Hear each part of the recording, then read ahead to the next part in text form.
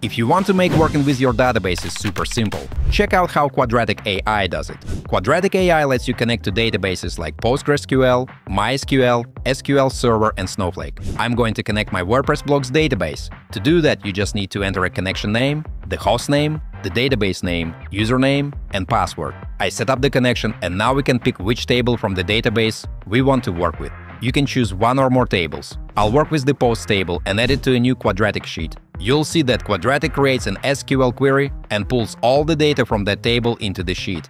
Now we can analyze it right in the chat. I'll ask it to show me the top 5 most recent posts. Quadratic looks at the posts, writes Python code, and shows everything we asked for in a neat table with those 5 posts highlighted. We can keep analyzing the data or use Quadratic's suggestions. For example, it made a new table with the post content and created Python code to get that data.